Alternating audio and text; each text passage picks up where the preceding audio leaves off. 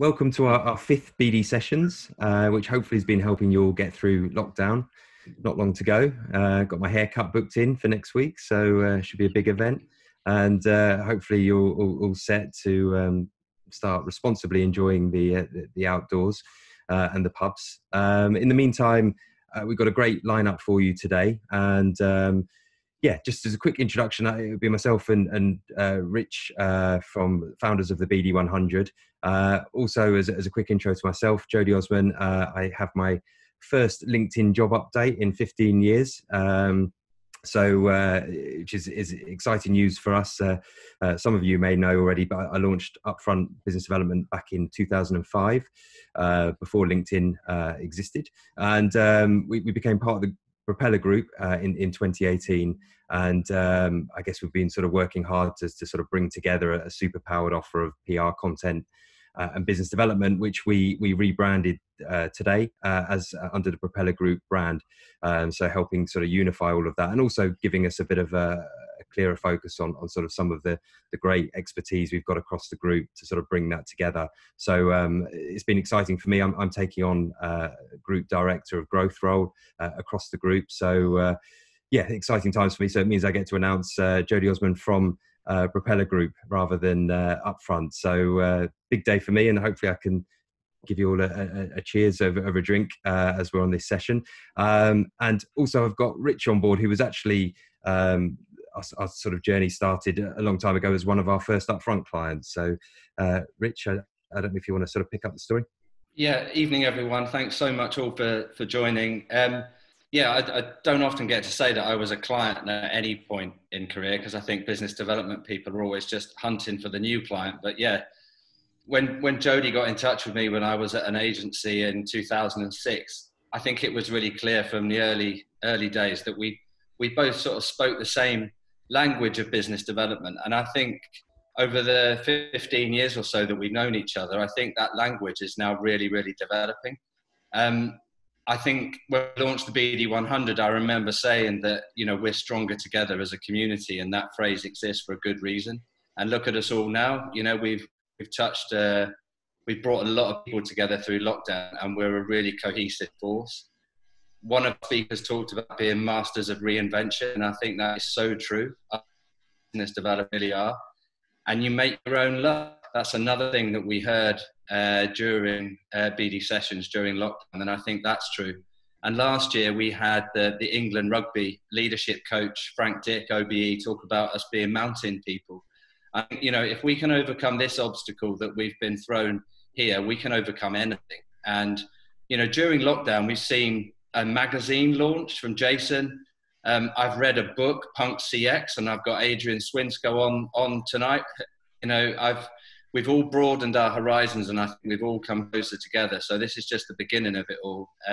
Yeah, so enjoy tonight, and thanks again for tuning in.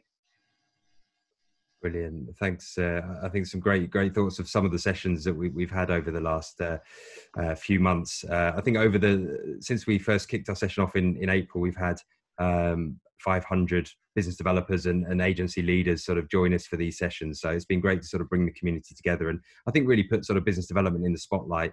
And I guess today we sort of extend that with a great panel we've got coming together with Pedro Martins, who's growth director of Total Media, also chair of the IPA New Business Group. Oddly though, I don't think Pedro's ever made the BD 100. So when we go live with the voting, please all vote for Pedro. And I think we've also got Jemima Moniz, who has actually featured in the BD 100 2 years running, and also did a great interview with us just before she went on maternity leave, actually, and was handling sort of pitches and an interview with us, and gave us some great insights back then. And it's brilliant to get Jemima back on the panel tonight. And then we also have Chris Ellis from Belron, who's coming together to give us the brand perspective. So I think really interesting sort of format and audience we should have tonight. All of that will be hosted by Ali and Brownwell from Propeller and our content team. And just as a reference point, we're going to, it's been brilliant to do these sessions over lockdown. We're going to be taking a break over the summer, so allow you all to have a rest on the screen time in August, and then sort of come back with something big and exciting in September. And we gear up for the next BD 100. I'll now pass you over to Ali, and look forward to a good session. Thank you so much, Jody. Round of applause for Jody and Rich, everybody. Well, they didn't seem to enjoy that, as some people know. So that is what I say every time at these BD sessions. Is it a tired joke? Yes. Will I stop saying it? No. So what we do is, for a round of applause, which you do the British Sign Language round of applause, which you shimmy your hands here. So thank you very much, Jody and Rich, for that wonderfully inspiring and actually deceptively romantic start to proceedings. Thank you. So, it's Ali Woods. I work at Propeller Group. I'm also a comedian. See if you can spot it. You're right. We are now Propeller Group. Was I promoted? No. In fact, they're trying to demote me to purely just on Zoom, even when we're back in the office. Is that because I'm annoying? Who knows? We'll find out. But enough about me. I am here to host what is going to be a fantastic BD sessions. Welcome, one and all. Thank you so much for coming. I see some familiar faces back, so that's great to see that we're getting some returning visitors. What we have, as Jody said, is 3 brilliant speakers who will each be giving 8 minutes of wonderful insight. And after that, we will have a Q&A. Now, once we've done with the speakers, we'll be handing over to the incomparable, the fantastic, the enigmatic, the wonder of the Wirral himself, Bramwell Johnson. Bramwell, do you want to talk quickly about what the Q&A is going to entail and how the audience can get involved? Yeah, sure. Thanks, Ali. I'm looking forward to taking the role of interviewer once again. It's one I enjoy as a former journalist. But really, I just want to be a conduit for questions from you, the guests at the session. I've got plenty of stuff I'd love to dig into with the panel, but I'd like you guys and girls out there to take the opportunity to ask the questions you want to put forward. So use the chat box, type in your question in the chat box, and don't wait till the end of the speaking part. Type them in as soon as they occur to you, and we'll try and channel as many of those questions through as we can in the Q&A time we have allotted. But it is your opportunity. It is the last session before we have a summer break, so make the most of it. That's what I'd say. Thank you, Propeller Group Director of Content there, Bramwell Johnson. Fantastic. Round of applause for him. He never gets one, so there you go, Bramwell. As a treat for the last one of these for a while, and that's all you're getting. So enough of me wittering on. I'm going to introduce you to our first fantastic speaker. His name is Pedro Martins, and he's Chief Growth Officer at long-standing Propeller Group client, Total Media. And he's also the chair of the IPA Business Group. He was roasted originally by Jody for never being in the BD 100.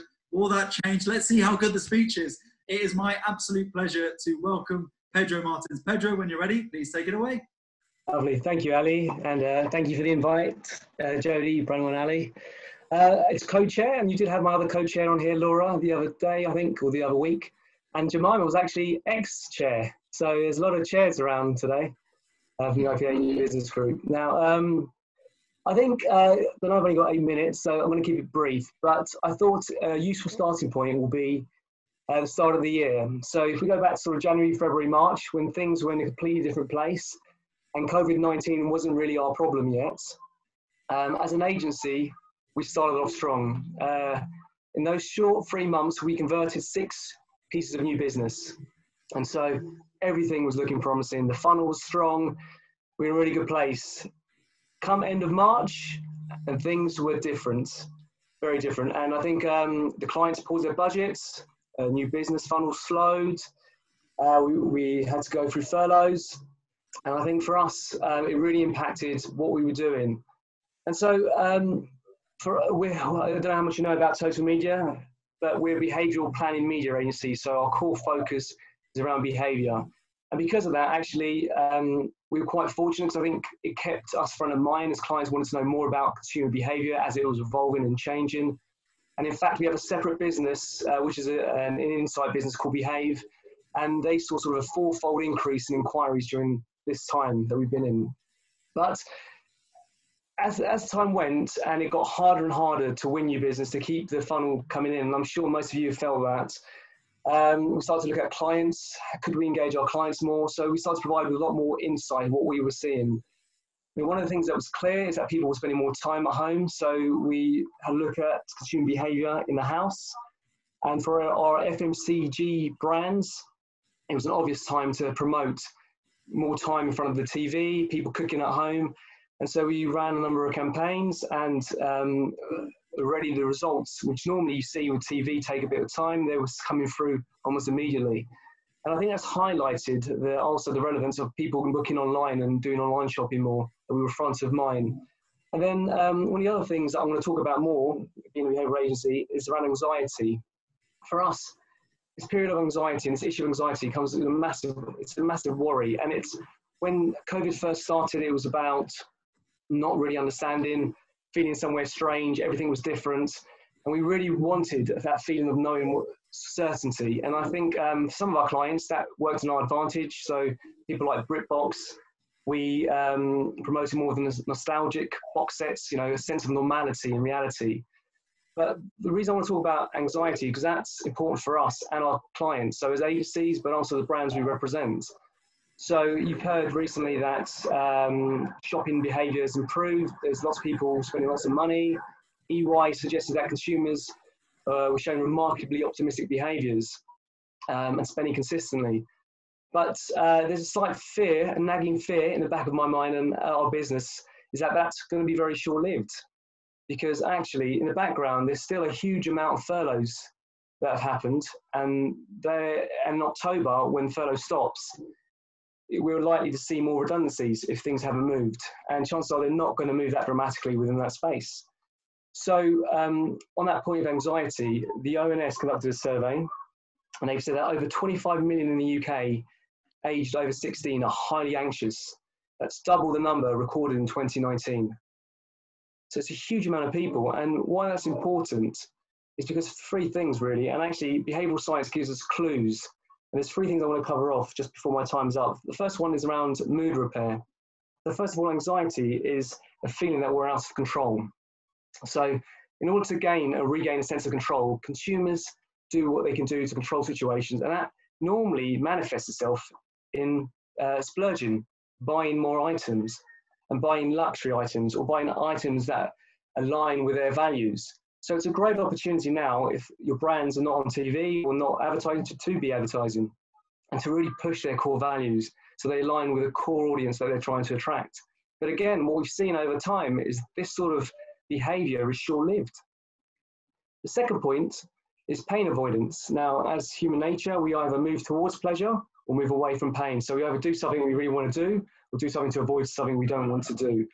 And what's happening, we're more in the pain avoidance stage at the moment. People are trying to avoid any sort of risky behavior. So, and that's true as agencies. I mean, certainly the research I've seen by a number of different intermediaries is that clients are more likely to stay with their current agencies, are more likely to ask their current agencies to support them on other projects. So it's a great opportunity for agencies to talk to their clients and ask, how else can we help you? How else can we support you if we're not supporting you yet? So that's, but it's also true for clients. I mean, for clients generally and for brands, you need to reassure your client that you're a less riskier choice than the competition. And that leads me on to my final point, which is around behavioural immune system, which is quite a quirky term, but it was coined by Mark Shaler, who's a professor at British Columbia University. And basically, it's the unconscious response to conform to social norms. So we've all heard about herd behaviour, and realistically, it's better to be safe than sorry principle.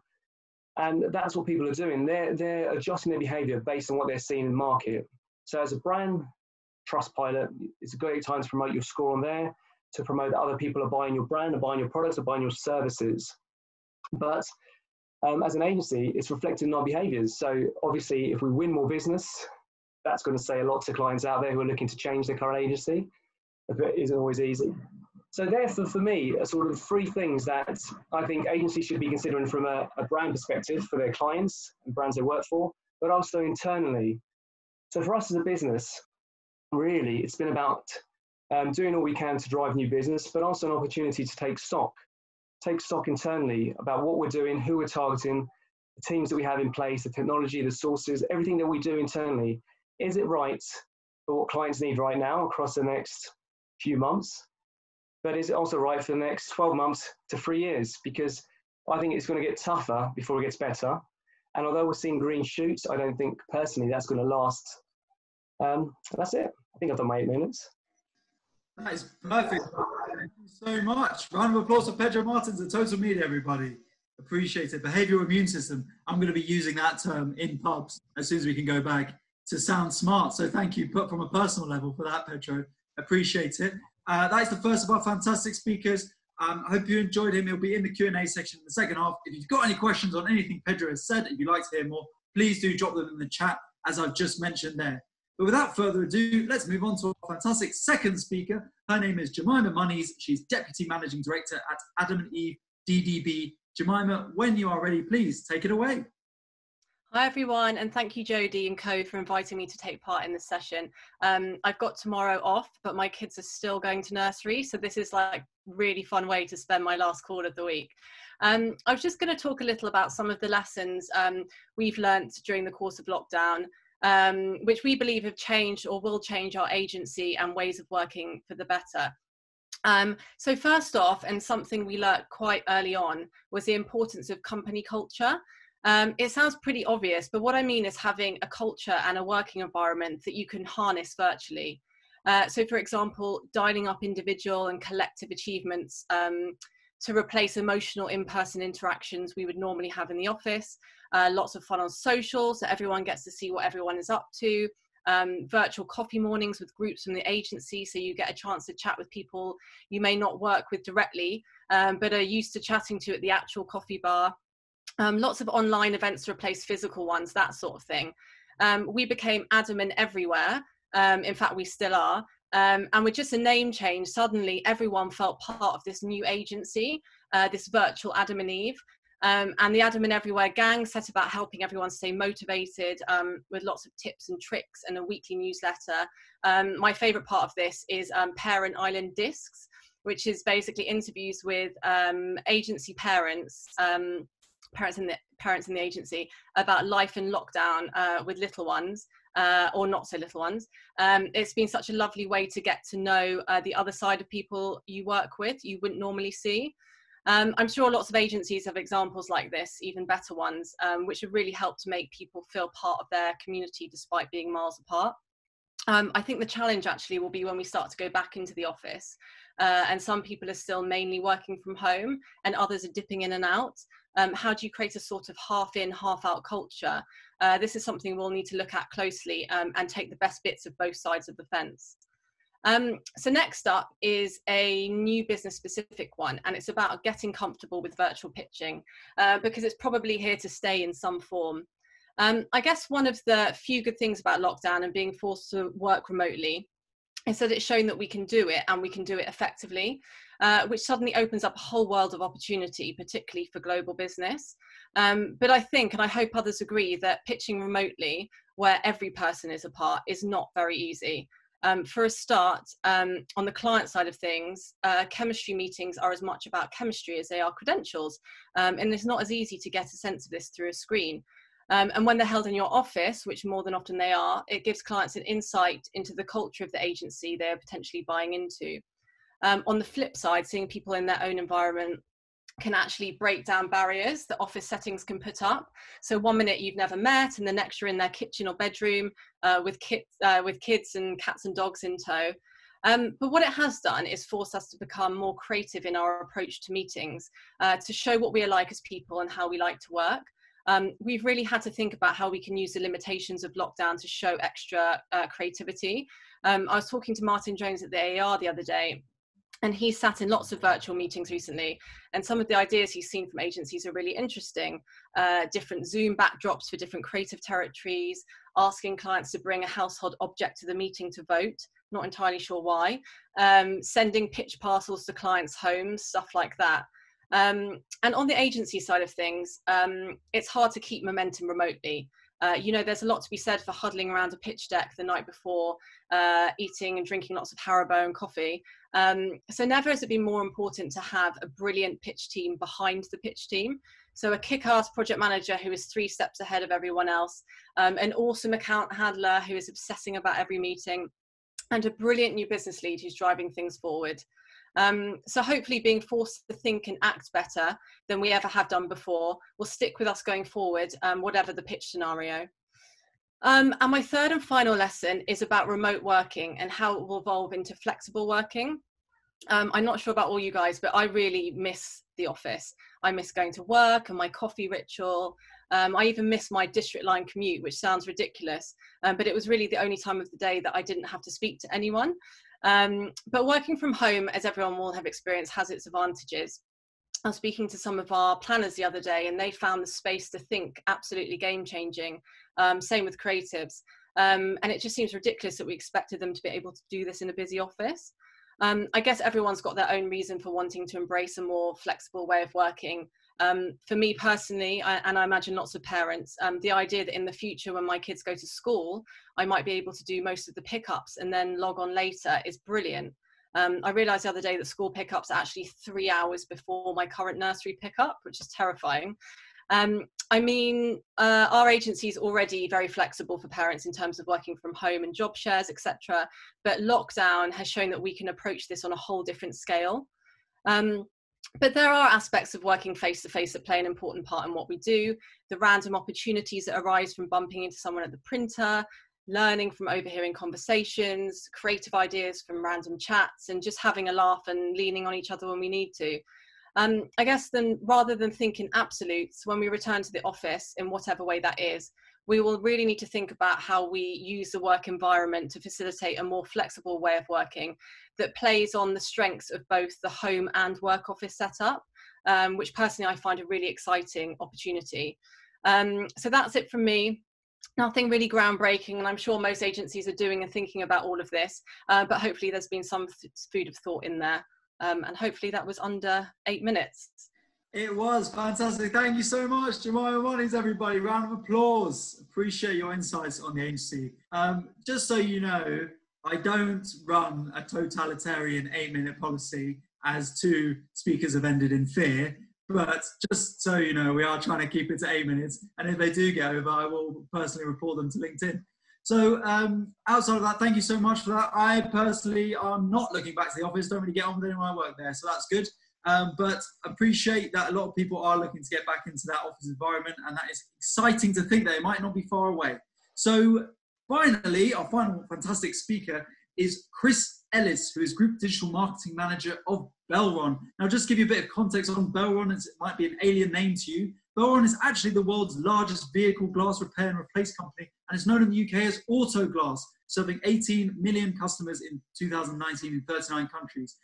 And what Chris is going to talk about today is the fact that it comprises of many medium-sized business units, each with significant autonomy. So this presents a challenging environment for the small central marketing teams, and also a challenging thing for me personally to say. So Chris, when you're ready, please take it away. Thanks very much. Great to be here. This is my first BD session. So yeah, thanks for the invitation. I've actually done some business development in the past in the various agency roles.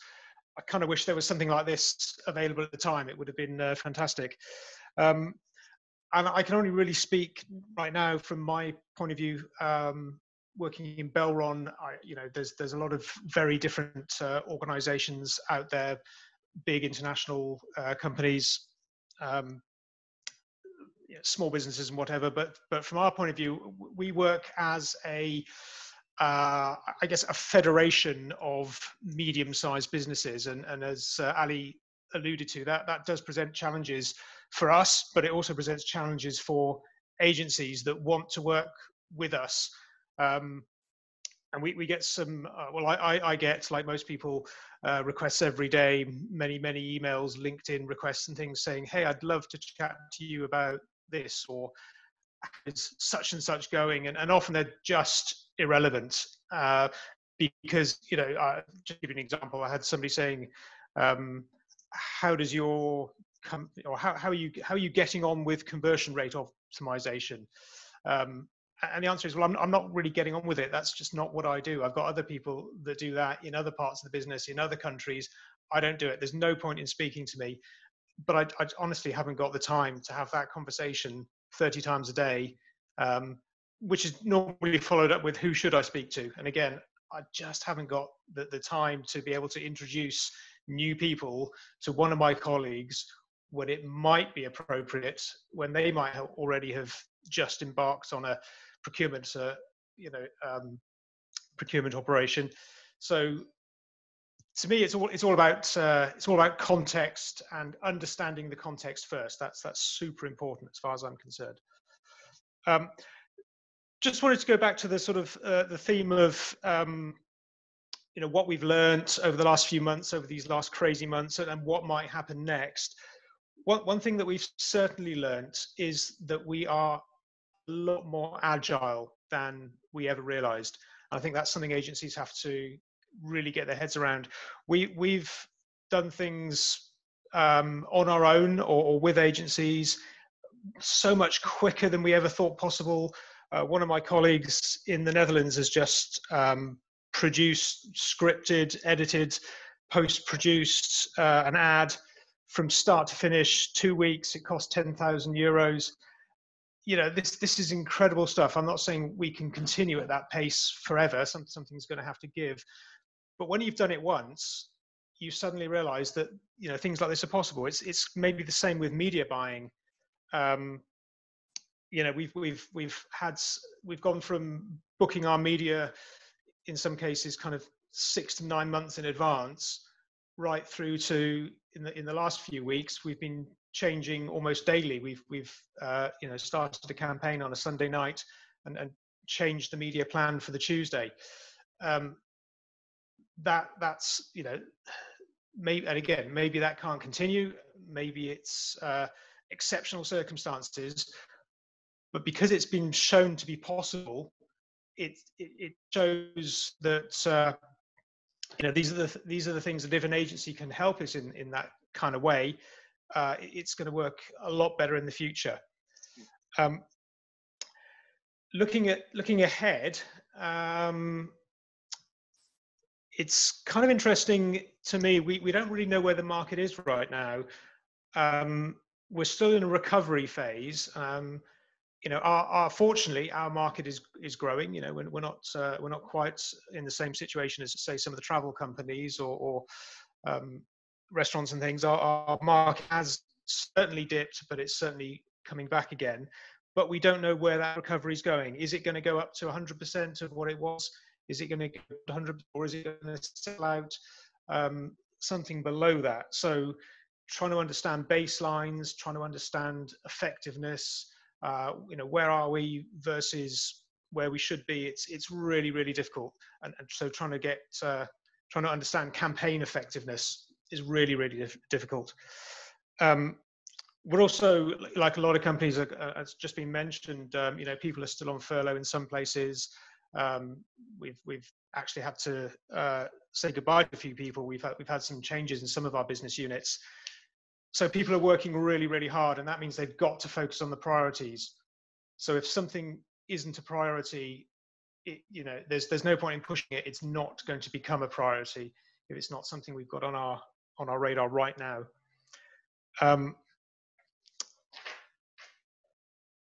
Q4 is an interesting one, isn't it? We're talking about Christmas campaigns. We don't tend to do Christmas as such, being not a retail organisation. It tends to be a little bit quieter for us. But right now, we know that media market is quite soft. There's some great deals to be had, particularly when you get into direct negotiations. But clearly, that's going to change, and everybody is going to pile back into the market. So really, we are thinking right now about what does our Q4 look like. Should we be hedging things right now? Should we be still trying to hang on to that super agile planning and buying that I talked about earlier, or should we be going the reverse and trying to lock in those great deals right now? So there's a lot of uncertainty around that. And I think just finally, really echoing what Jemima was saying about what have I missed. I kind of miss the office a bit. I quite like working from home as well. But what I really miss is conferences and random conversations and just meeting people. It's interesting. The whole reason that I'm on this call is that I was referred by Dan Brain, who most of you probably know from MadFest, who referred me to Jody, who then set me up with a conversation with Jess, and we decided, it would be worth having a further conversation. that kind of thing's pretty difficult when you're never meeting people face to face. So from a business development point of view, I think something pretty radical needs to be done in terms of how do we start those random conversations. You don't know where they're going to go, but if they never start, then it's going to be pretty difficult. So yeah, that was just kind of a brief jaunt through some of my very random thoughts around what it's been like over the few months we've just had, and what's likely to come next, and what's changed. How was that? Brilliant. Thank you so much, Chris. Round of applause for Chris Ellis, everybody, at Belron. Thank you so much for your insights. A bit personally aggrieved that you said, how are you finding conversion rate optimization is not one of your favorite questions. It's one of my best chat-up lines. I'll just take a note of that for later. But thank you so much. That has been our fantastic speakers with their own 8 minutes of insights. But now we're going to move on to the second section, which is our Q&A. Thank you so much to those of you who have chucked in some questions in the chat there. Without further ado, I'm going to hand over to my fantastic partner in crime, Mr. Bramwell Johnson. Bramwell. Thank you. Yeah, keep checking those questions in. Hopefully, we're going to start talking a bit more about acting and not reacting, and you know, hopefully we're thinking as an industry, as a clients and as agencies, about how we move on from the stabilizing part we've done during the pandemic, and then that's what we kind of want to get into in some of these questions. But I'm going to take my privilege as the moderator to ask the first question myself. It's for everybody on the panel, but how are agencies going to prove most useful as lockdown unwinds for their clients? Because we've been through what I call the TLC stage, the tender loving care stage, where you wrap your arms tight around your clients and obviously try and give them a lot of love and attention and as much help them as far as you can. But what do we think clients are going to ask of their agencies in the second half of the year, as hopefully plans become more focused and structured? And I'll ask Chris that straight off because he is on the brand side. Chris, what are you looking for from the agencies you work with in the second half of the year in terms of both process and actually implementation? Yeah, it is a difficult one, isn't it? As I said, we do work with an awful lot of different agencies in different countries, and they'll have different ideas. But again, personally, to Belron, it's all about trying to understand where the market is really at. So yes, we are maybe out of TLC or open heart surgery right now, but we are into proper healthcare and growth, and trying to understand if the agencies can help us to get a really good grip on what the true state of the market is, what our share is, what we need to do to improve that share. I mean, a lot of these things have always been the case. Any agency that can help us understand those things, it's always been useful. But right now, it's harder than ever to get the answers to those questions.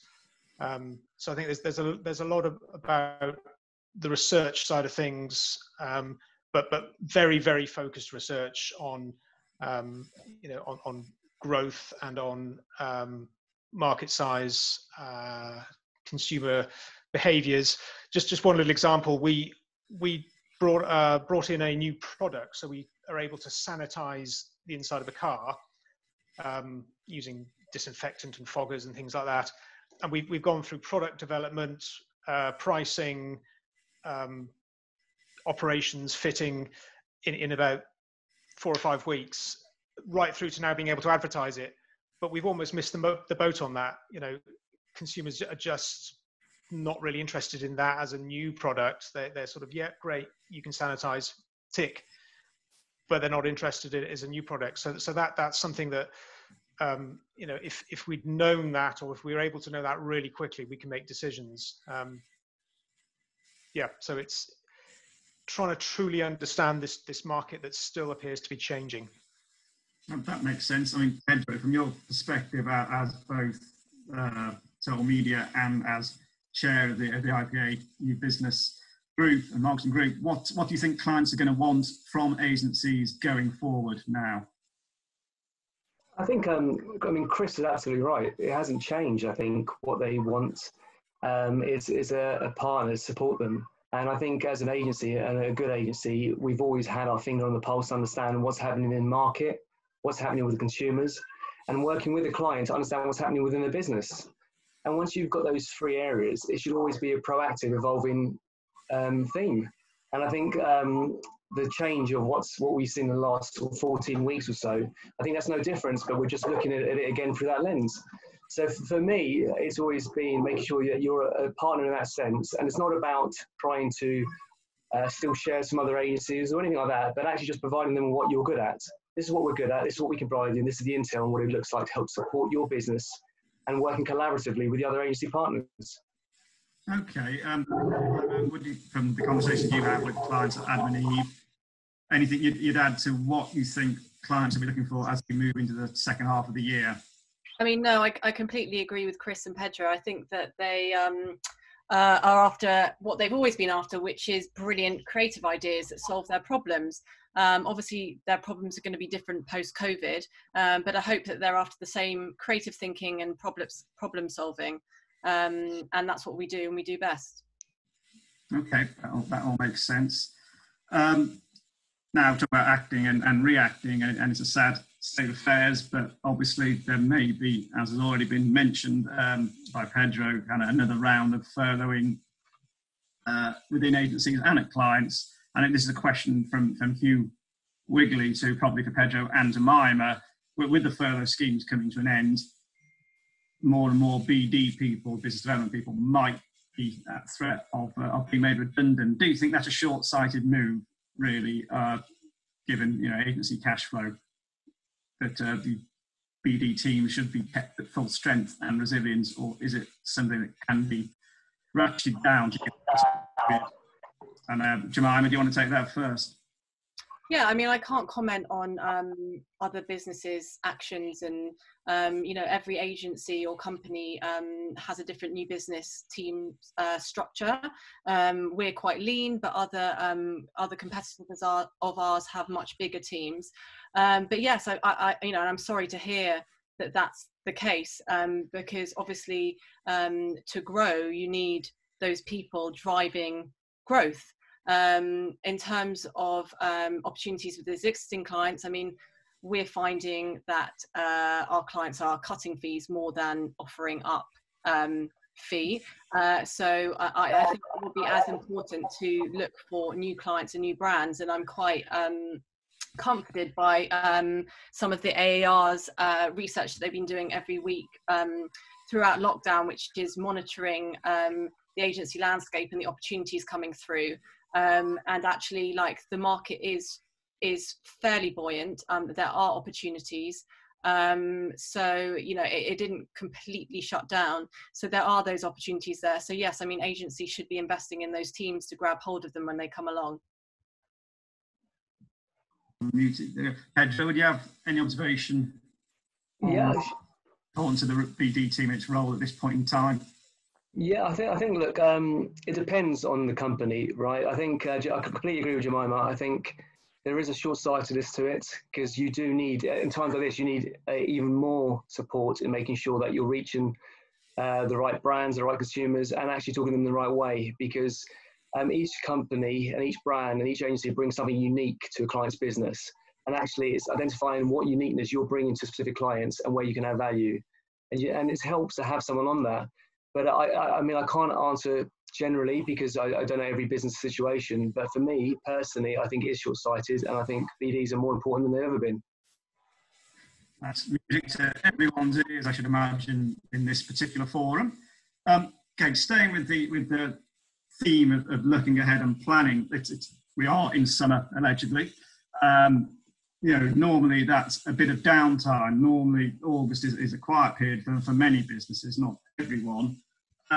Curious to know how each of your businesses, be it client side or agency, are planning for the summer, and do you expect to actually find some pent-up demand coming through and some business pipeline reactivating over what is usually a quiet period just because it has been delayed so much? Chris, what's your structure for the summer? I mean, how are you approaching those summer months?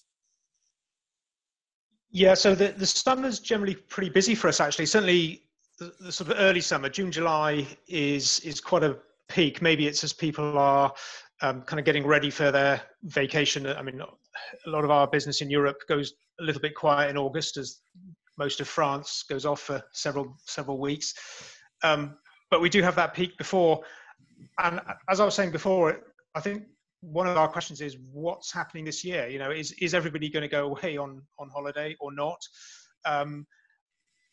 Is the level of recovery that we're seeing at the moment, is it going to just stall and level out in probably around August? We're still having to balance operations. You know, we still have people on furlough in the sharp end of the business, and we're gradually bringing them back until we're up to full strength. So we're having to balance that sort of that cash flow of do we get everybody back because we think the demand is going to come back, and therefore we also need to be advertising to make sure the demand does come back. So that balance at the moment is pretty tricky. I honestly don't know what August is going to look like. I hope it's going to be very strong. I think the other thing is that the people who have not been on furlough are actually pretty tired right now. You know, they've been working flat out since March, often covering several jobs. So they're probably going to have to, you know, almost be encouraged to take some leave. So we're going to have to manage that quite carefully as well. Now, they're very good points. They're really good points indeed. Pedro, how are you going to structure the total media approach over the summer months? I think some of our clients, I mean, we talk about green shoots. So some of our clients, as Chris mentioned, the media market is very soft. So actually investment has been really beneficial. So you're buying TV almost at half the price as an example. And I think, so they've taken advantage of that, and that includes planning for the summer. But I think it depends. I mean, a few brands are still waiting to see what happens. There's still a bit of nervousness on in the market. But it's really a sort of brand by brand, case by case example. And we're certainly not seeing any consistency in what all brands are doing, but just rather segments of it. Okay. And Jemima, how are you going to structure the teams at Adam and Eve, and what approach you take to those summer months that are normally? Yeah, I mean, I agree with Pedro in terms of there's not that much consistency, and it's kind of an unknown few months ahead. I said just a minute ago that the new business market was fairly buoyant, but those sort of the emails and the interests and the approaches don't necessarily lead into a full-on pitching opportunity. There's a lot of people sort of testing the waters, and maybe, you know, they've actually got more time on their hands to start reaching out to agencies and seeing what's, you know, playing with briefs and seeing what's out there. I think traditionally the summer months have been slightly quieter on the pitch front because clients are on holiday, you know, with their kids. But I think, you know, this summer they're going to have their kids with them more than ever before. So yeah, I mean, it's an unknown really. We're just kind of taking every week at a time. Yeah. No, that's, again, it's an interesting point that we've not experienced before. You're right. We haven't had the cheer of the kids around so much as we're going to have. So what does that mean for those working practices, and what team resource you can call on and when? It's pretty interesting. We touched on summer. It'd be remiss of me not to look ahead to Q4, which is, you know, for many businesses, not every business, but for many businesses, is a make or break quarter. And marketing's role in that, of course, as well, and the marketing around the seasonal advertising and the seasonal messages. It's going to be so hard to get that tone of voice right, and many brands normally plan their Christmas campaigns about this point in time, Christmas in July, as it's sometimes called. So I'd be interested in your viewpoints, just from all the experience of your accumulated working life in the agency and marketing world. What kind of tone of voice of campaign or tone of voice of approach brands are likely to take when we hit the Christmas period? I just want to reference the quote from James Murphy, I'm sure Jemima remembers, who was the founder of Adam and eveDDB and has just launched a new agency called New Commercial Arts. We have a podcast at Propeller called The Dog and Bone, and our latest episode just out interviews James, where he says a lot of the advertising we've recently seen in the COVID period, it comes with huge sentimental bells on. It's almost like Christmas has come early. a lot of emotional territory around the COVID period has already been experienced, and could be difficult to deal with another huge sugar rush of sentimentality when Christmas rolls round. So just curious to know how you think brands are going to approach Christmas. Are we going to go for sparkly, upbeat tinsel? Are we going to go for more sentiment? Or are we play down on that? Is it going to be promotions and product offers because people are economically hard pressed? Your take would be very useful, I'm sure. Chris, have you got any views at all based on your lifetime experience in marketing?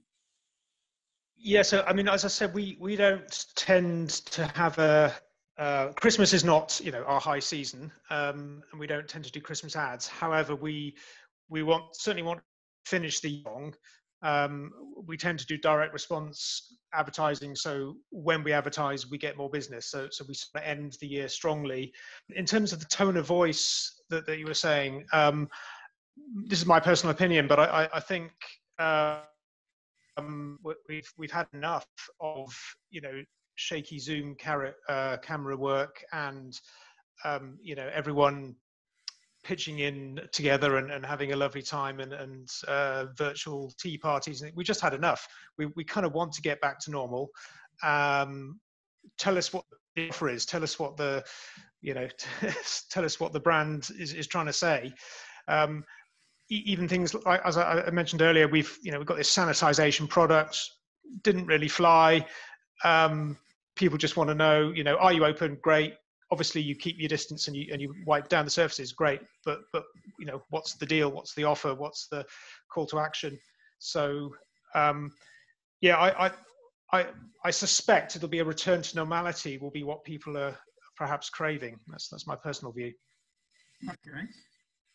And Pedro, you're the man with the behavioural insights. What do you think the consumers will want in their Christmas marketing, the messages they want to hear and how they want to be played to them? I think you've both said it already in terms of it's a bit of return to normal, but it's emotion. I mean, emotion drives consideration, and Christmas has always been about that emotion. I think I don't think it's going to change dramatically. Yes, some of the messages might be slightly different, but ultimately, I mean, we're not a creative agency, but we know that emotion drives success and drives saliency and drives all the things that brands need to help grow and deliver success. So for me, that's definitely where they're going to head.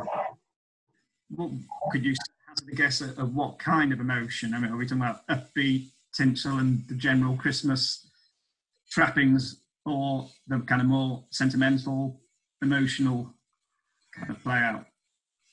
For that, I have absolutely no idea. Literally, we're just going to be having a guess. But no, I think you're better off talking to a creative agency about that one. Hello, funnily enough, we have one in the building, but I'm aware Jemima might not be in a position to fully comment. Anything you'd like to say at all about Christmas advertising, Jemima? I mean, I can't comment on any of our clients or what they're up to, but from like a personal point of view, it's only June and I'm exhausted. It's only really June. It feels like it's been much longer. I think by the time we get to Christmas, I think I'll want something a bit uplifting and celebratory, and that's what Christmas is all about. So I mean, it's going to be interesting to see how the different brands approach it.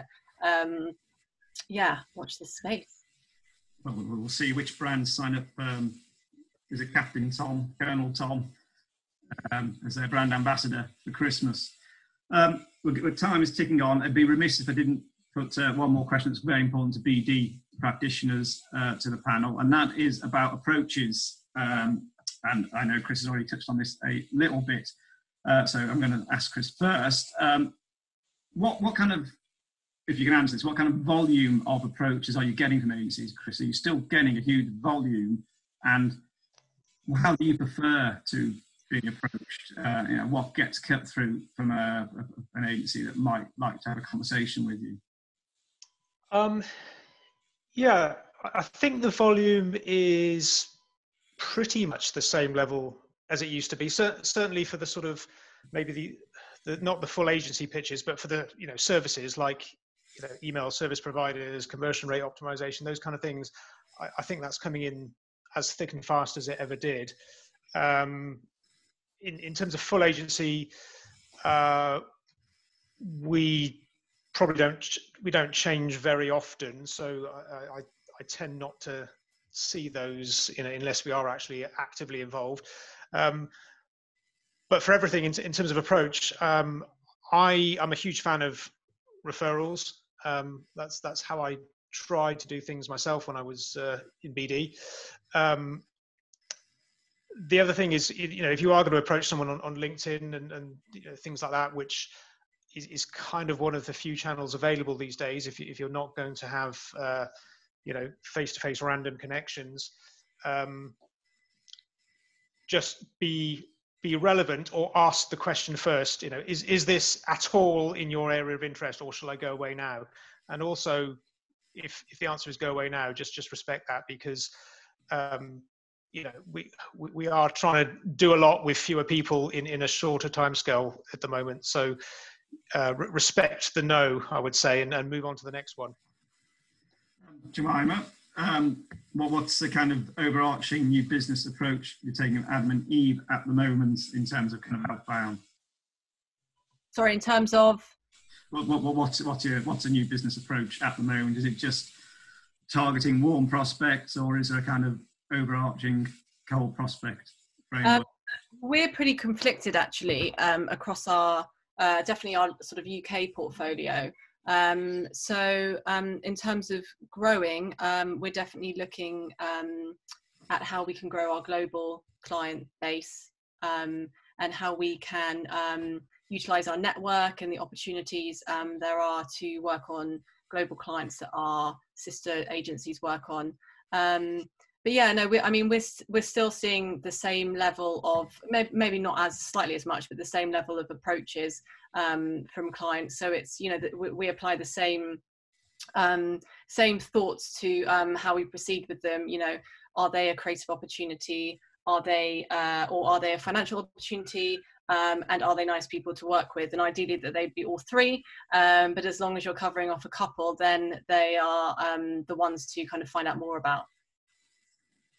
Good. And Pedro, finally, back to you, I guess, and the approach to new business, and how selective are you being, and how are you making those approaches, especially as we don't have those face-to-face opportunities now, be it events or smaller type forums? Well, I'm going to stop sending out those conversion rate optimization emails, because they're obviously not working. But I think, realistically, I think for us, it's exactly what we all know and what we've all talked about. And relationships are really important. We know that. We know that referrals generate the best type of lead because you've been recommended and someone tried and tested. But for us, it's actually a bit like Jemima. We're sort of going through a segmentation analysis of where and what and who, because we also do a lot of international business. And we have lots of strengths in lots of different areas. So it's, where do we provide the most value? Where will we get the most return? And how do we target? I mean, there's still leads coming in, which is great. The pipeline is still there. But it's more about actually making sure that if we're proactively going out to the market, what is it that we're offering? Because it goes back to the point that we all made earlier, which was, unless you're providing some sort of real relevance, it's no point just cold calling and cold emailing someone said, are you looking for a new agency? But if you can go, look, I can see you've got this challenge. I reckon this could solve it. Can we have 5 minutes to have a conversation? And if you think there's value in continuing, let's carry on. I think that's where we're seeing the value. And so we're going through that process now as well. Wise words, Pedro. That's probably my time as an interrogator over now. So I'm going to hand back to Ali. But thank you so much for taking on the questions and answering them honestly. Thank you very much. Ali? Thank you all. A round of applause for all the speakers and Director of Content here at Propeller Group, Bramwell Johnson. And that is the end of BD Sessions. Thank you so much for joining. I'm about to disappear into my own background, so I do hope you guys have a fantastic evening. I just want to say a couple things before we sign off. One is that the Dog and Bone episode that was mentioned here, fantastic podcast that we run here at Propeller Group, we get advertising media heavyweights on to discuss the finer things about Media Land and more. And that is a link that I've just put in the chat there. So if you want to click and listen to and catch up to any of the fantastic speakers that we've had on, then please do that now. Another thing is, as Jodie mentioned, we're now a Propeller Group. So if you've got any BD, content, events or PR needs, please do get in touch with any of us here at Propeller. We'd always be happy to chat and have another Zoom meeting. I won't host it. They're not going to let me do anything more after this. So please do enjoy your evenings, and thank you very much. We will be back in another guise, but for now, the BD sessions is over. Appreciate everyone who's joined in, and you guys to join in the last one before summer. So please do have a fantastic July.